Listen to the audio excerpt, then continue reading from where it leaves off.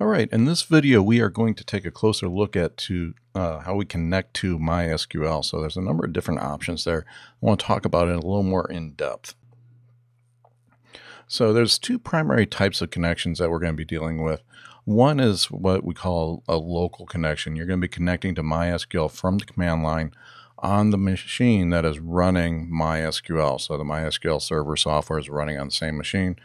How it connects is really going to be dependent upon your operating system.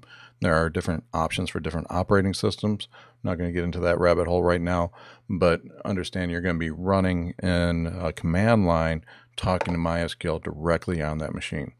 Now, you do also have the option of a remote and client connection. This is probably by far the vast majority of how clients are going to be connecting to MySQL. They're going to be running on a different computer, a different server, laptop, whatever, and they will be connecting to MySQL that way. And this is a direct connection. So don't think about like using a web page as connecting to MySQL, because you're connecting to the web server and not the database server directly, so that the web server would be talking to the database server on your behalf.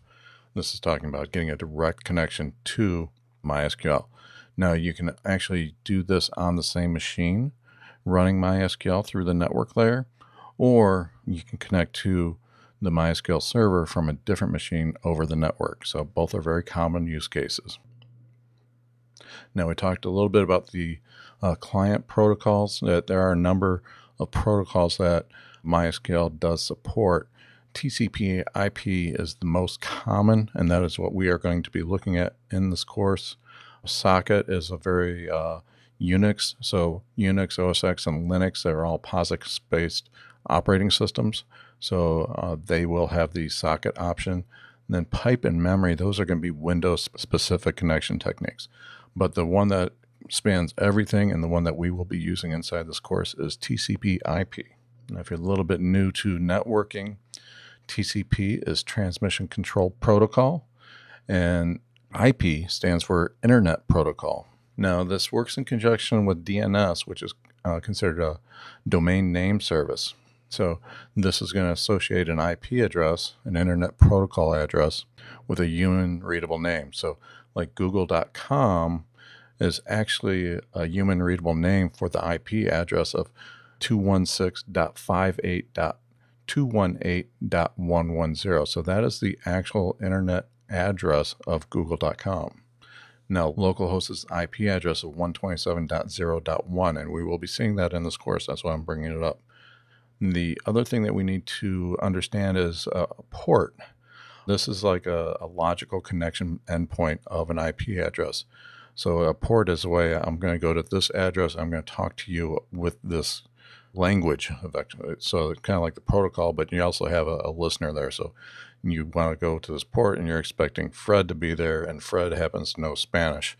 So you're going to go to that port and talk to Fred in Spanish. So that's kind of like how the protocols and ports work. So it's a little bit confusing if you're not very familiar with networking technology. The main thing to remember is that a port is a logical connection endpoint on an address. So now ports can range from 0 to 65,535. There's a number of ports in use. MySQL has the default of 3306 for its port. We will be using 3306 throughout the course. You can configure MySQL connect on a different port. Some people do this for security purposes to obscure it. It is a perfectly valid thing to do. But for this course, we are going to be using the default value of 3306. Now, here's an example. On the middle there, we have MySQL. That is our database server that's surrounded by clients with TCP connections into it. And let's say that server has an address of 127.10.10.4, and everybody's going to be connecting on that IP address over port 3306. So that I'm hoping this will help you visualize how your clients and different computers are going to be talking to the MySQL database server. Now, connecting to MySQL in this course, we really have two primary options. We will be working from our own computers with MySQL running on that computer. So we will be using either localhost on port 3306 or the IP address of 127.0.0.1 on port 3306. Now, it's important to remember that the word localhost actually will resolve to 127.0.0.1. And as you do the connections, I might switch between using localhost and the IP address. It's perfectly fine to do one. There's really no reason to do one over the other. Neither is right, neither is wrong. Now, once you are in the enterprise connecting to an actual MySQL database, generally you're going to want to use that name, because if the IP address changes, then what this allows your IT department to do is, if the IP changes, they can update that name to the different IP address. So there's tools to do this. So when you are doing, if you're like writing reports and stuff, you want to be using the server name, not the IP address, in case for whatever reason that IP address changes. Now, coming up in the course, we are going to be looking at the command line. We are going to be using a program called MySQL, handily enough. Literally, it's a program called MySQL. We're going to use that, connect to the MySQL database, and I have videos to show you this coming up in the course. And this is actually a client program for the command line. It gives you a shell to work with the MySQL database, and it's got some nice features in it. We're not going to spend a lot of time there. We're going to focus on using MySQL Workbench. And this is a graphical user interface for working with MySQL database. It's got a lot more rich features. I'm going to be doing the majority of the course using MySQL Workbench. It's a good tool. Now, there are a number of different tools available, a number of different clients available for MySQL. Obviously, you know, MySQL is wildly popular, so there are a lot of options that you can use. If you want to use something other than MySQL Workbench, you are absolutely welcome to. But going forward, MySQL Workbench is probably the most popular one out there.